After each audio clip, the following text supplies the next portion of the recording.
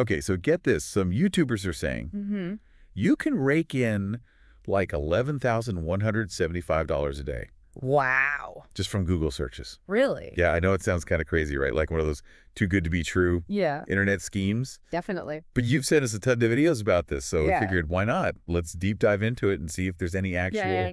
substance to these money-making blueprints. What's interesting to me is the different ways people are going about it. Yeah. Some are all about affiliate marketing, while others are using Google to find businesses Right. who need help getting online, you know? Yeah, it's like two sides of the same Google coin. Exactly. So for our listeners who are like ready to make some money, Yeah. where should we start unpacking all of this? Well, there's a lot of buzz around Temu right now. Temu? It's an online marketplace, and it seems to be the favorite for affiliate marketing. Interesting.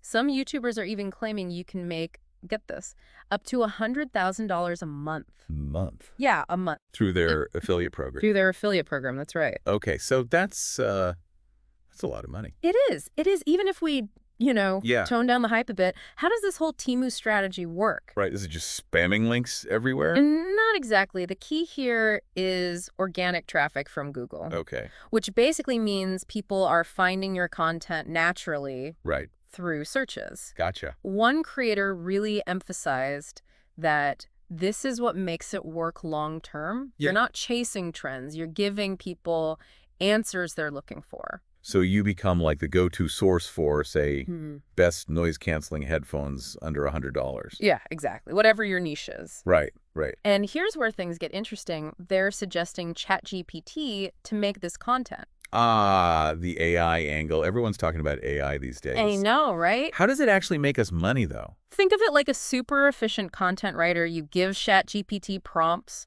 and it spits out articles tailored to your niche. It even optimizes the titles Wow. to rank higher in Google searches. So that's SEO, right? That's SEO, search engine optimization. Okay, so instead of spending hours writing blog posts, you can use AI to do the work. Exactly. But where does Temu actually fit into all of this?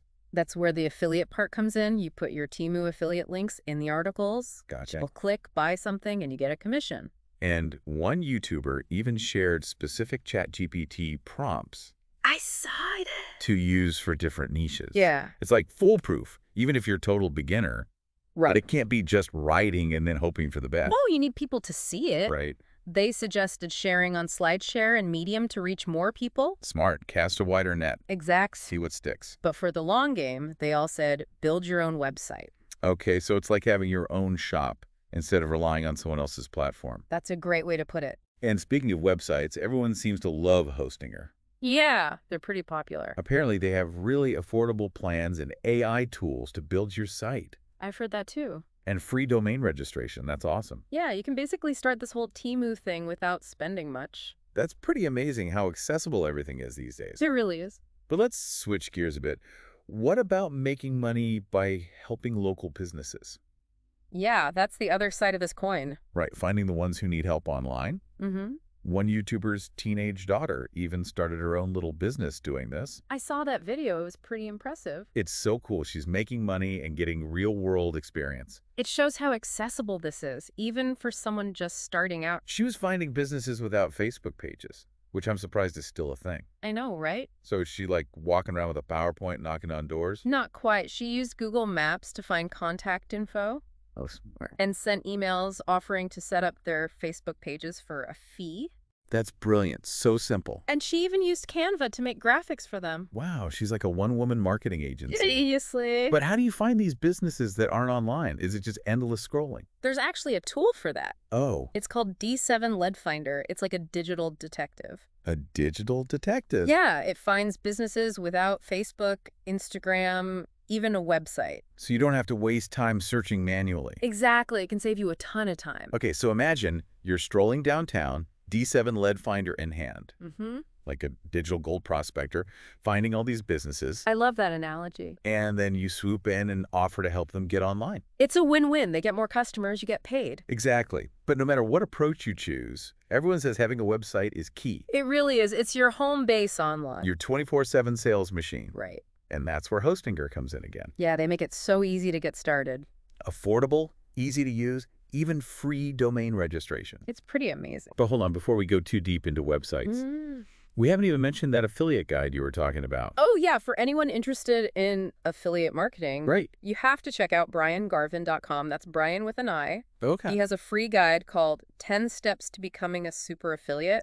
Wow. It's over 12,300 words of pure gold. Just put in your name and email and you're good to go. Awesome. The link's in his YouTube bio, right? That's right. Okay, that sounds like a must-read. Definitely. But for our listeners who are soaking all of this in, Yeah. which approach is speaking to you more? That's a good question. Do you see yourself writing blog posts, becoming the Temu king or queen? Or do you picture yourself helping local businesses get online? Both are great options. It's fascinating to me how both involve AI, even if it's behind the scenes. Yeah, AI is everywhere these days. Temu uses AI to create content.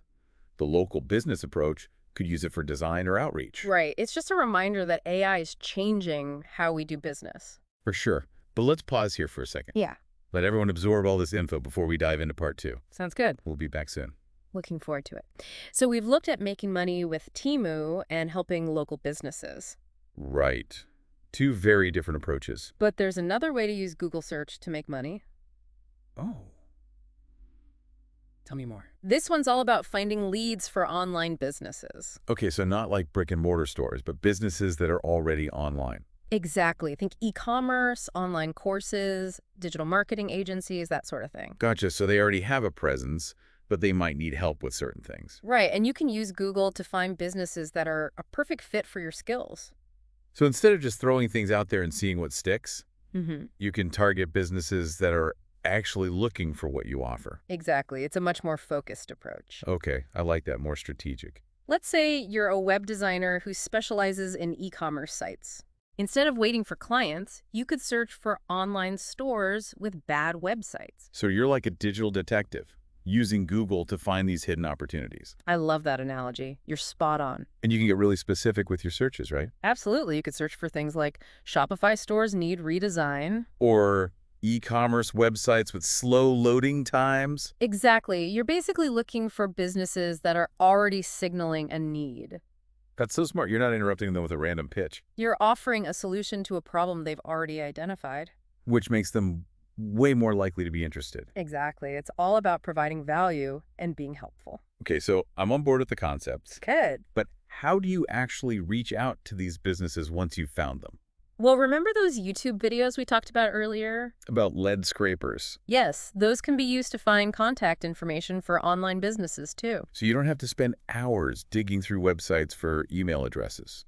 Exactly. Lead scrapers can automate that process and save you a ton of time. We have to remember to use them ethically, right? Absolutely. Always respect privacy policies and terms of service. Of course, but let's get back to the Google search part of this. Okay. What are some other ways to refine our searches and find the best leads? One YouTuber recommended using search operators. Search operators, what are those? They're special characters or keywords that make your searches more specific. Oh, interesting. So it's like a secret code to unlock better results. Exactly. You can get super granular with your searches. Can you give us some examples? Sure. Let's say you're a graphic designer specializing in logos for tech startups. Okay. You could use the search operator site to only search specific websites. So instead of searching the entire internet, you're focusing on relevant sites. Right, like if you wanted to find startups using Wix, you could search site.wix.com. Tech startups need logo design. Wow, that's so specific. You're telling Google exactly what you want to see. I bet there are tons of other search operators out there. Oh yeah, there are a bunch. Another useful one is InTitle. What does that one do? It helps you find keywords that appear in the title of a web page. So if I'm looking for businesses hiring social media managers, I could search InTitle.hire social media manager. Exactly. You can even combine multiple operators for even more targeted searches. It's like having a Google superpower. It really is. Once you learn these operators, it's a game changer. Okay, so we found these leads. We've reached out to them with personalized pitches. Mm-hmm. What happens next? Well, the goal is to turn those leads into paying clients. So you're acting as a consultant, helping these businesses achieve their goals. Exactly. You're providing your expertise and services. It's similar to helping local businesses, but your focus on the online world. Right, but the principles are the same. Building trust and credibility is key. So having a professional website, showcasing your work, getting testimonials, that's all important. It shows potential clients that you're the real deal, that you can deliver results. And for those who need help building their website, Hostinger is a great option. They make it so easy and affordable, it's perfect for attracting clients. But let's not forget about that affiliate guide we mentioned. Right. Brian Garvin's 10 Steps to Becoming a Super Affiliate. It's a must-read for anyone who's serious about affiliate marketing. Definitely. You can find the link in his YouTube bio, briangarvin.com, Brian with an I. Okay, so back to the strategy of finding leads for online businesses. Yeah. One thing I'm thinking about is how important the quality of your outreach is. What do you mean? Well, imagine you're a business owner. You get an email from someone offering their services. Right. What would make you want to work with that person? I'd want to see that they understand my business, my challenges, my goals. Exactly. So it's not about sending out generic email. No, it's about personalization, showing them you can solve their specific problems. You're not just a salesperson. You're a valuable partner. That's the key, building those long-term relationships. And that brings us back to AI. How can we use AI to enhance this whole process? Imagine a tool that could analyze websites and tell you exactly what needs improvement. Like outdated designs, slow loading times, stuff like that. Exactly. You could then use that information to tailor your pitch. That would be so powerful. AI could also personalize your emails, analyze competitors, even create marketing content for you. It's mind-blowing what AI can do these days. It's changing the game for entrepreneurs. But with all this AI talk, we can't forget about the human touch. Of course not. Building relationships and understanding your clients' needs is still crucial. Absolutely. Technology is great, but it's the human connection that matters most. Couldn't agree more. But I'm curious, what about combining these approaches? Interesting. What do you have in mind?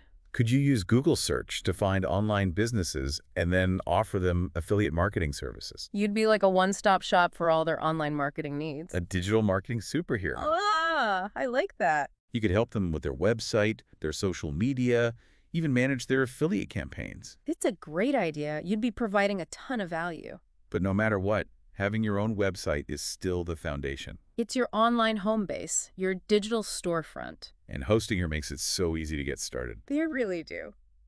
But before we wrap up this part of our deep dive, Yeah. let's take a moment to reflect on everything we've learned. Sounds good. We've explored 3 ways to make money using Google search: affiliate marketing, local services, and now finding leads for online businesses. And each path has its own unique strategies and tools. But they all share one thing in common: using Google search to find opportunities. It's all about connecting with potential customers and providing value. But as we move into the final part of our deep dive, I want to leave our listeners with a question. Okay, I'm intrigued. We've been focusing on making money online, but could these strategies work offline too? That's a great question. Could we bring digital marketing to the brick-and-mortar world? I can't wait to explore that in part 3. Me neither. But for now, let's give everyone a moment to ponder that question. It's a big one. We'll be back soon to dive into those offline possibilities. Looking forward to it. Okay, so we're back for the final part of our Google money-making adventure. It's been quite a journey. It has. We've talked about affiliate marketing, digital services, Mm-hmm. even using AI to find leads. Right. We've covered a lot of ground. But before we wrap things up, we have one more question to tackle. The big one. We've been focusing on the online world. Right. All things digital. But what about those businesses that exist in the real world? You know, The brick-and-mortar stores, the local shops. exactly. Can these Google search strategies help them too? It's an interesting question. Can we bring digital marketing to the offline world? It's like bridging 2 different worlds. Yeah, taking what we've learned online and applying it to those businesses we see every day. And it's not as crazy as it sounds. No, not at all. Remember how we talked about finding businesses with a weak online presence? Right, using Google search to find those hidden gems. That works for offline businesses too. Absolutely, it's just a slightly different approach. So instead of looking for e-commerce stores with bad websites, Mm-hmm. we're now looking for that cute little bookstore down the street with no website at all. Or the family-run pizza place that hasn't figured out Facebook yet. Exactly. And there's so many businesses like that. It's a huge opportunity. They're missing out on a whole world of customers. Just because they haven't embraced the digital world. And that's where our listeners come in. Right, armed with their Google search skills. Ready to help these businesses get online and grow. It's all about showing them the power of digital marketing. So imagine you walk into your favorite local coffee shop Mm-hmm. and you say, "Hey, your coffee is amazing, but nobody can find you online." Let me help you build a website, get you on social media, and watch your business take off. Exactly. It's about understanding their needs. And tailoring your approach to their specific situation. No cookie-cutter solutions here. Ugh. You're not just a digital marketer, you're a trusted advisor. A partner in their success. And remember those Google Maps skills we talked about? Finding potential clients by just looking around. That's even more effective for offline businesses. You could walk down Main Street, Google Maps in hand. And instantly see which businesses need your help. It's like a digital marketing scavenger hunt. You're not searching for treasure, you're finding opportunities. And don't forget about those tools for finding contact information. The Lead Scrapers and D7 Leads Finder. Those work for offline businesses too. They can save you so much time and effort. Okay, so we found these businesses that need help.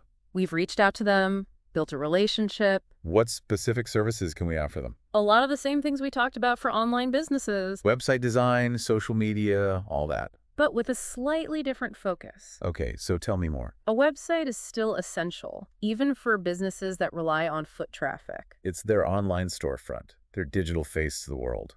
Right, it shows people who they are and what they offer. It's also a great place to showcase customer reviews. And highlight what makes them unique. And social media is crucial too, especially for local businesses. Platforms like Instagram and Facebook are perfect for connecting with local customers. Sharing behind-the-scenes content, announcing special events. Building a community around their brand. And let's not forget about local SEO.